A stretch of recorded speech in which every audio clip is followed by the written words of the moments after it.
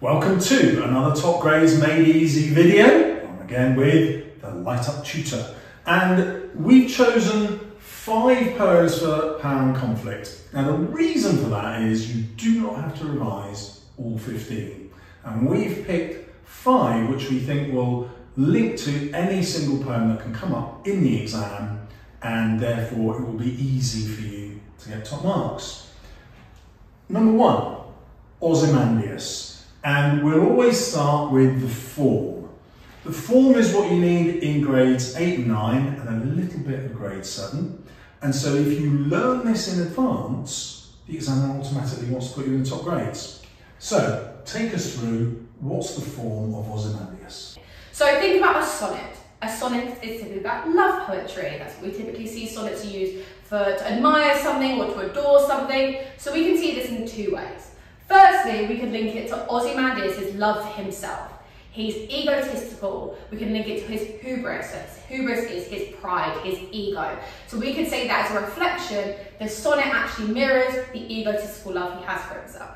Alternatively, and we always want to go for alternative interpretation, if you can put in both, do it. We can say that Shelley's actually using the sonnet to mock and ridicule the lack of love that Ozymandias had by his people. Because he was a tyrannical ruler, tyranny means he was cruel and oppressive. We see that in the way that he treated his people with the sneer of cold command. He was a tyrannical leader. So Shelley could be actually using it to ridicule and mock the idea of tyranny, and how, of course, tyranny does not lead to long-lasting power. Think about his shattered visage, a metaphor of how power is not long-lasting when it's tyrannical, and instead that people will not love you long-term if you treat them with disrespect, as Ozymandias did. Brilliant. If we pick up on that idea of things that are long-lasting, so Shelley is saying, your tyranny, Ozymandias, isn't long-lasting, even though you thought it would be. Your power has disappeared over time. The other thing that endures in the poem is art. So it's the artist who's carved this statue and has got the sneer of cold command and the wrinkled lip that's captured Ozymandias so brilliantly thousands of years later. And Shelley is playing an interesting game here. He's saying, look, my poem has got a chance to outlast the tyrants in society, just like the statue did, which is why he's saying, look, I'm writing a poem in a sonnet form, which has come from Petrarch, which has then been adapted by Shakespeare, but I'm so brilliant that I'm not copying them. I'm mashing them together to come up with my own Shelley form of sonnet. My art is going to outlast everything else. So that hubris that Ozymandias has is also something that Shelley has, but ironically, he was right. We're still studying him. This poem did the job. It worked, it worked. Okay, and the meaning. We've kind of touched on this already about tyranny doesn't last. So thinking about the nature of power, particularly focusing on, is tyranny and is tyrannical power enduring and long lasting?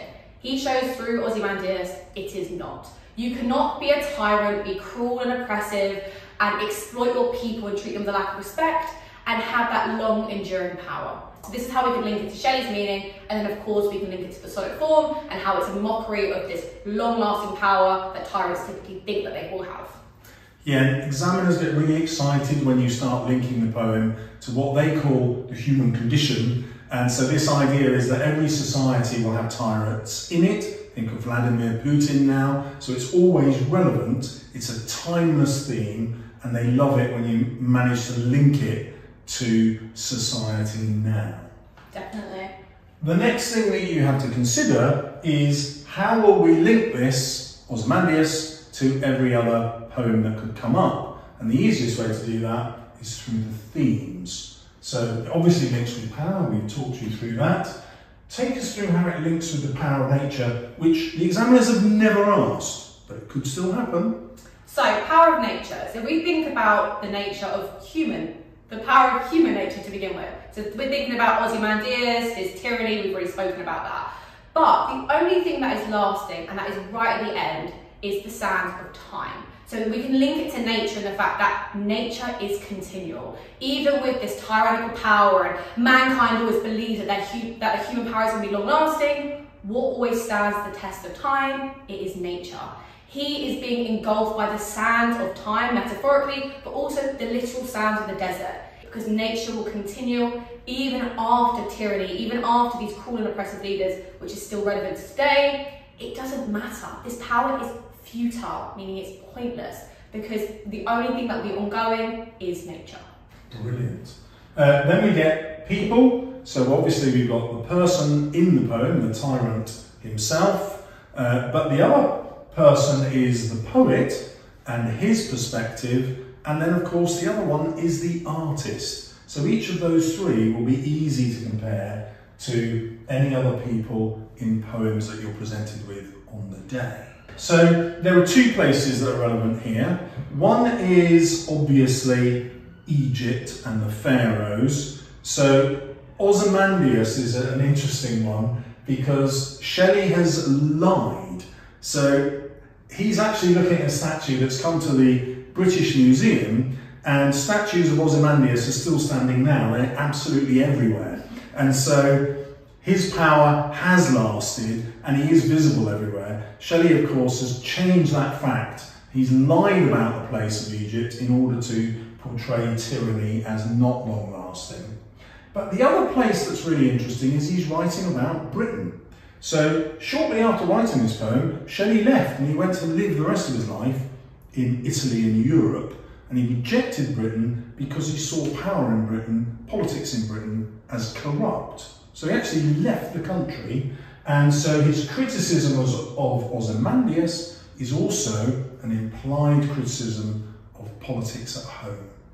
Our next poem is Checking Out My History. This is an absolute gift to you because it's easy to write about the form. There are two aspects to the form. So whenever he's talking about the European tradition or the British one, he uses a nursery rhyme kind of rhythm, and the formal way of expressing that, it's written in rhyming quatrains, 4 lines that rhyme.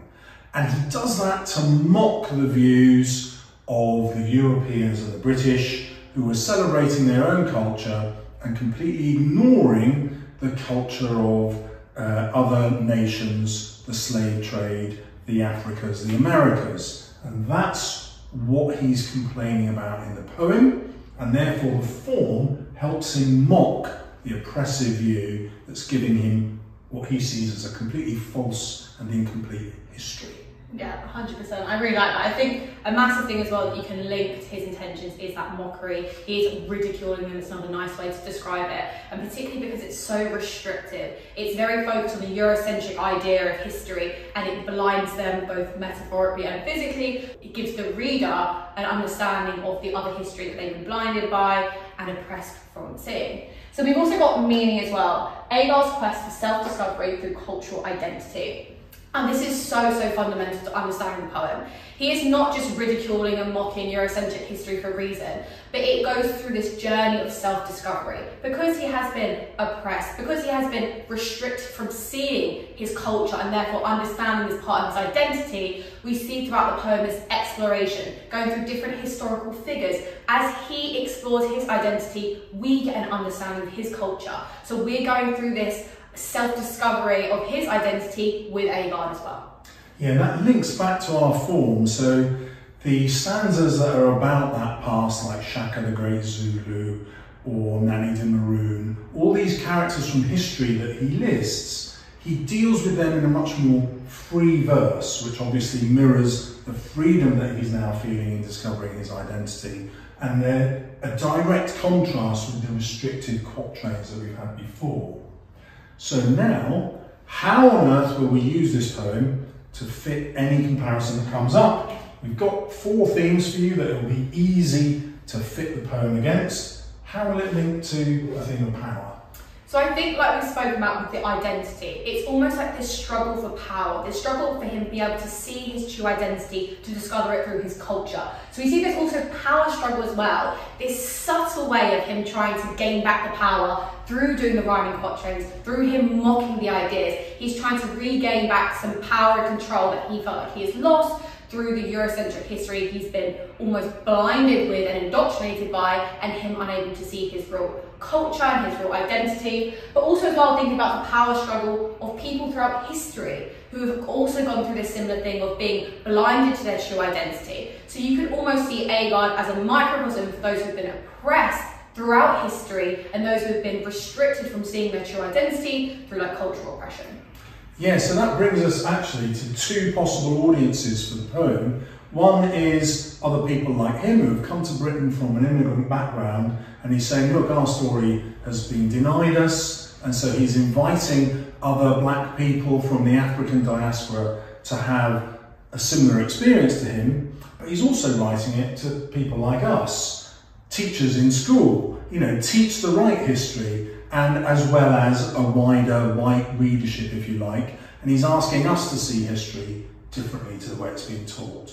100%. And then identity. Self-discovery for his identity, what he's been given versus what is true, and how that contributes to him forming his identity about himself as a person. It's very likely that you'll get a war poem comparison, that comes up a lot.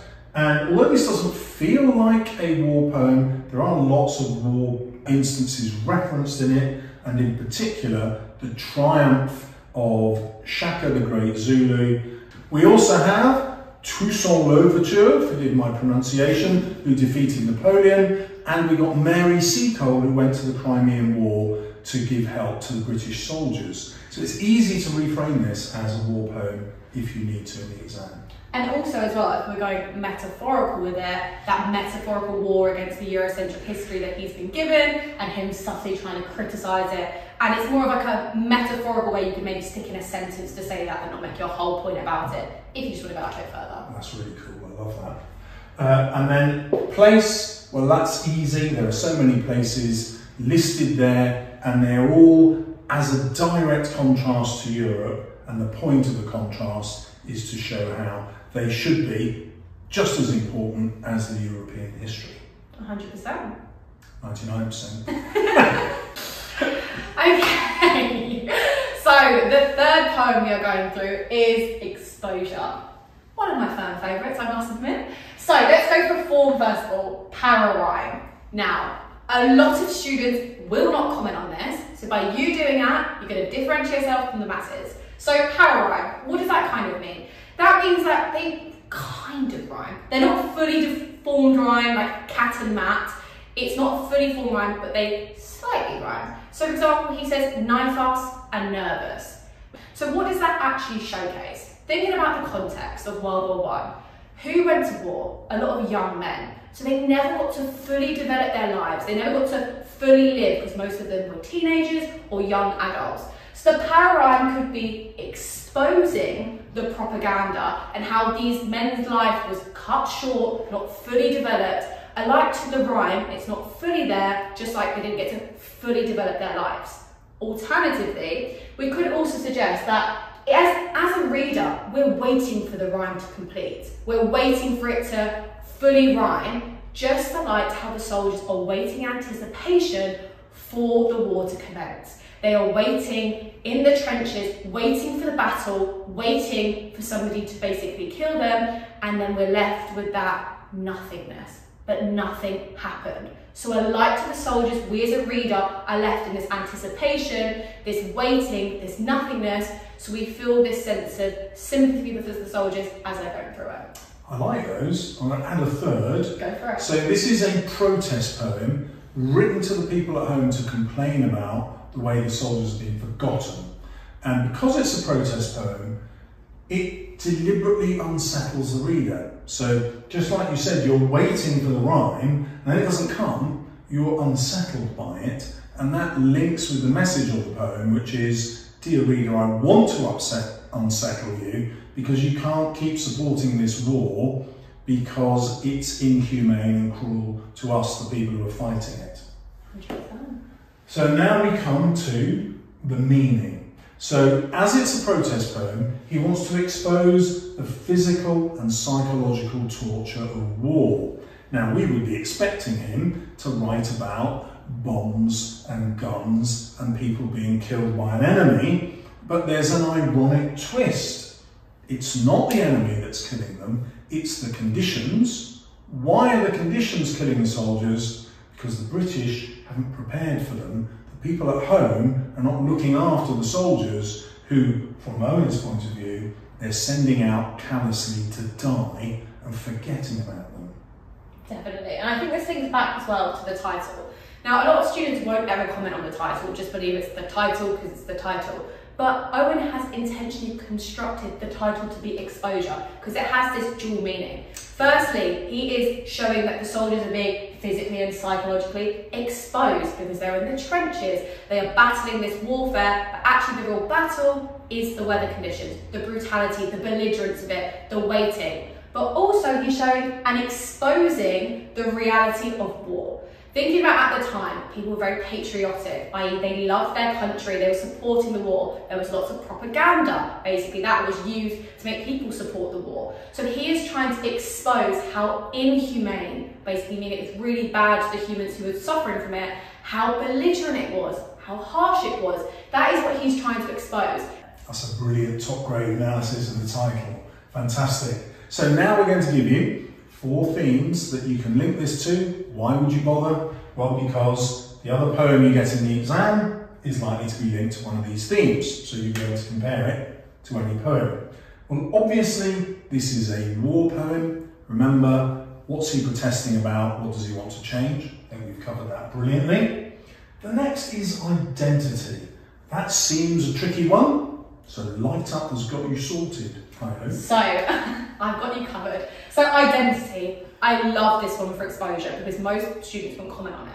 So let's think about soldiers. Let's link it right back to in the war. They were expected to be masculine, to be dominant, to be powerful. There was no such thing as mental health back then, and particularly if men went out of the war, they were branded as a coward. So in this, identity, the soldier's identity is inextricably, which means closely linked, to their strength.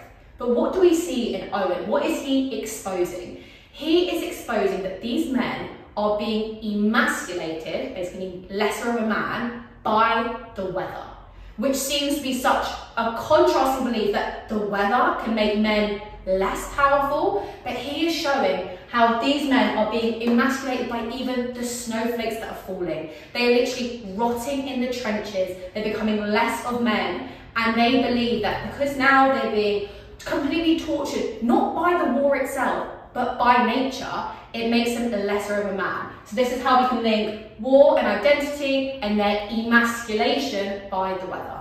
Love it. And the quote I would use with that is the final one, all their eyes are ice. And so he's talking about them losing their identity, so their eyes are now just ice, they're no longer human beings, but also it's a homophone, so it's a pun. Their eyes, their identity, are now no longer people, they're just ice. Definitely.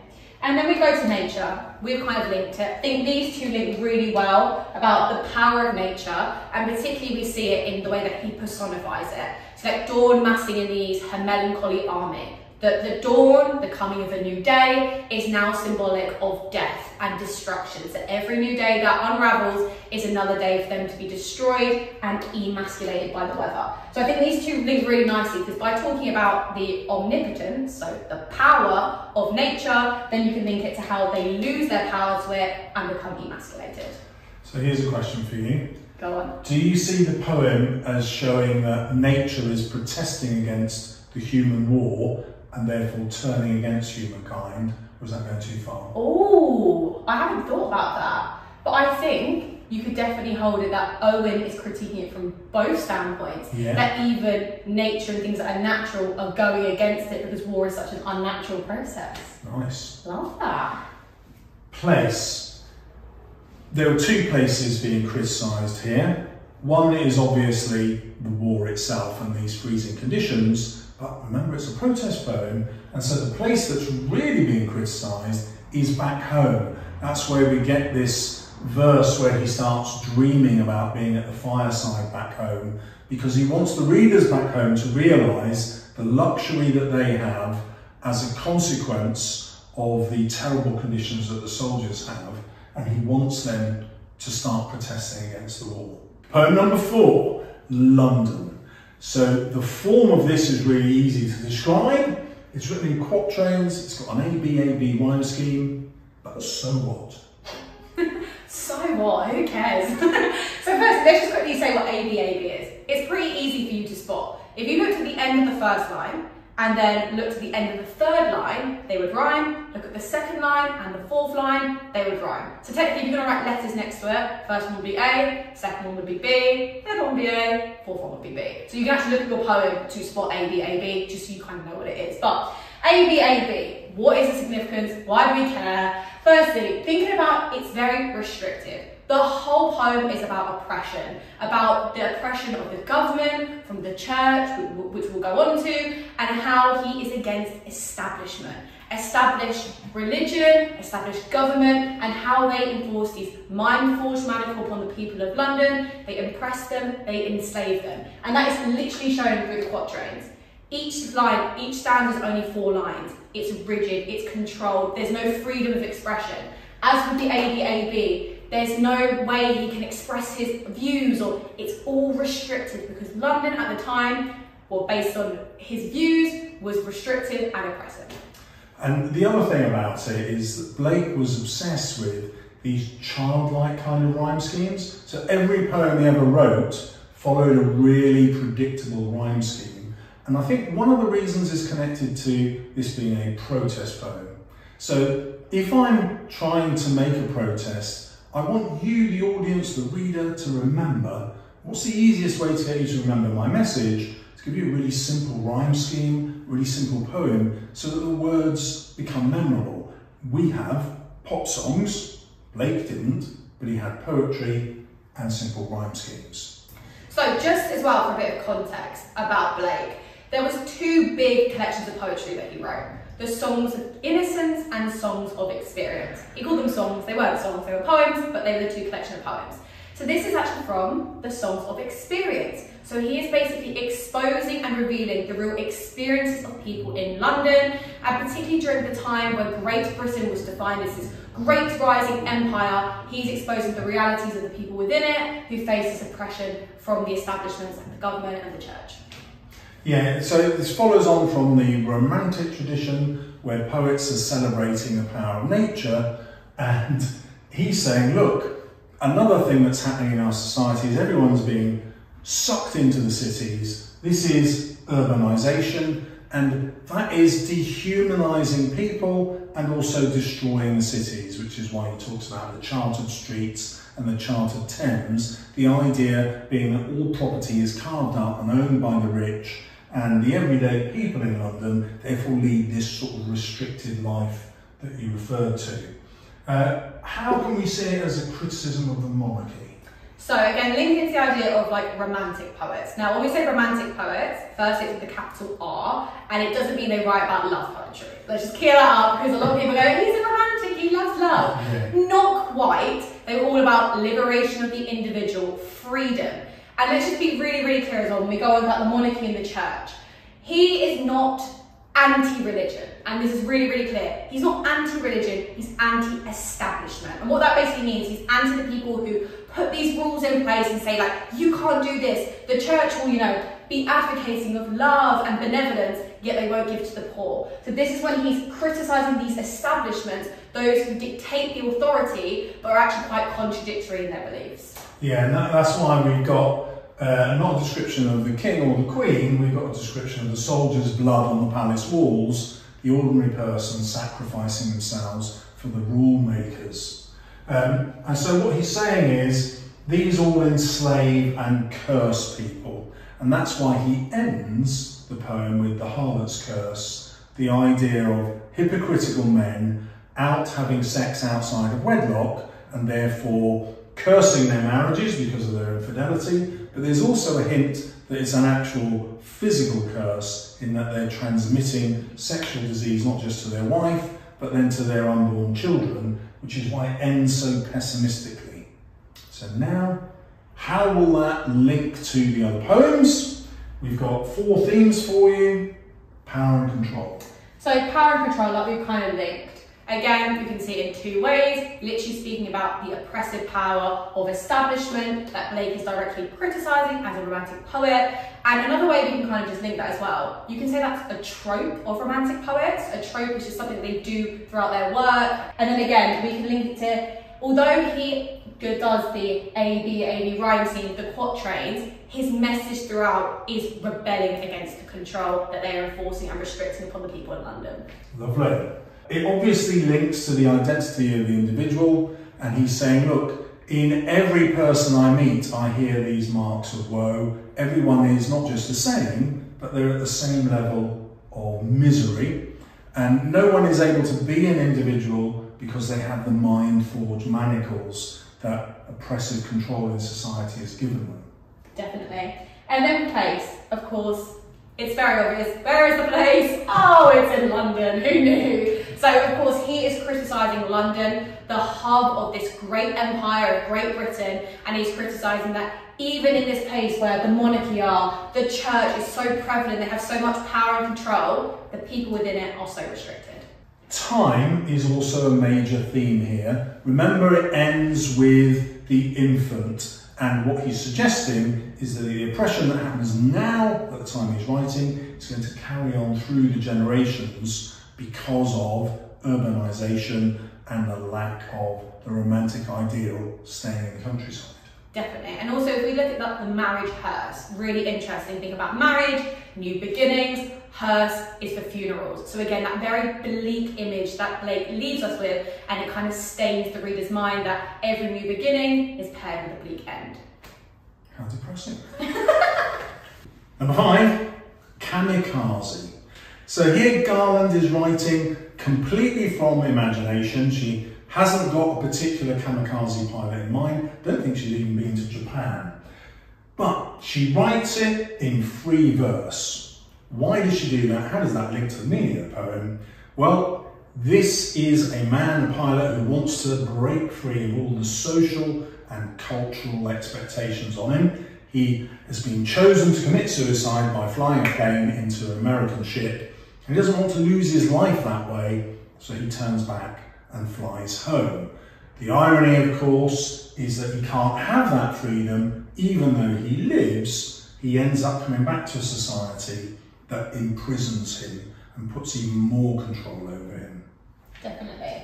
And also then after looking at the meaning, the culture both unites and oppresses us. So now this is really interesting, because if we see, of course, it's presented from the daughter's perspective as we're reading through it, we can see that it unites in a way that they are together in their beliefs. They are together in their beliefs that when a man embarks on this suicide mission, that he should die, and his family are very accepting of it. They're almost united in this strange way together in that, but also it oppresses us. It controls the mind of the people around them. Think of how unnatural it is that a father's going to come home from war, still alive, yet he is ostracised, like isolated from society, from his own family. So it just goes to show that the impact and how oppressive culture really can be, even on like familial relationships, and we see that explored through the poem. Yeah, I mean, she talks specifically about how the children still loved him until they were taught not to. And the word taught shows us how that oppression works. There are two interpretations of this poem I want to talk about. There's the conventional one, and then there's the right one. I would say. There's the conventional one, and then there's an unconventional one. So the conventional one is that he comes back and he's rejected by his whole family, and then when we get that final line, she wondered which had been the better way to die. It's describing his life in his family as a kind of death, and maybe suggesting he would be better off by dying as a kamikaze pilot. However, there's a lot of italics in this poem, and the italics guide you into who is saying what and when. And so there's this really tricky line where the mother says, "Yes, grandfather's boat." So you're going to be my kids, I'm going to be the mother. And when I say to you, "Yes, grandfather's boat," what have you said to me as my kid? I don't know. My reply is, "It's grandfather's boat." Yes, it's grandfather's boat. Oh, I'm asking the question about grandfather. Yes. Who is your grandfather? The Kamikaze pilot? Yes! So you were talking about the grandfather who is the Kamikaze pilot who has a boat. In other words, what we're being invited to understand there is that I have rejected my father when I was a kid, but my kids have not. They now have a grandfather. And so at the end of the poem, we've got this idea that he's being brought back into the family through the daughter who's writing the poem. That is the unconventional view. Nobody talks about that. Even Garland herself claims that he's been written out and he's better off dead. Yeah, it could be also seen, interestingly, because the daughter, when she was younger, accepted her father, accepted she had one, so perhaps the grandchildren will go through that similar cycle of accepting their grandfather, but as they're older, they'll be oppressed by the social and cultural norms to then almost blank him out. Such a downer. No one will say no, because the mother's poem is portraying him in another way. So you think that she's giving the children a chance to reminisce about him the way that she didn't get to as she became oppressed as she got older? Yes. Interesting. But you can disagree. But I think that's the whole thing. It's like you can have alternative interpretations of, people can say, oh, it's interpreted in one way, but these small references, it's not like you're making that up in the text. Yeah. That exists. Yes. So you can see it as, oh, potentially this is then breaking the cycle, breaking these oppressive norms, and perhaps, yes, children can create a better future because 2 generations down the line, they're beginning to reminisce in a positive way about their grandfather. Brilliant, I'm an optimist, so I'm going there. Right, so we have some themes for you, which will help you compare it to other poems. Well, identity, we've covered that a lot here. He's got his cultural identity, but then this new identity that he's taken on for himself by refusing to kill himself. Obviously, it links to any single war poem. This is about the horrible, destructive power of war. What could we say about place?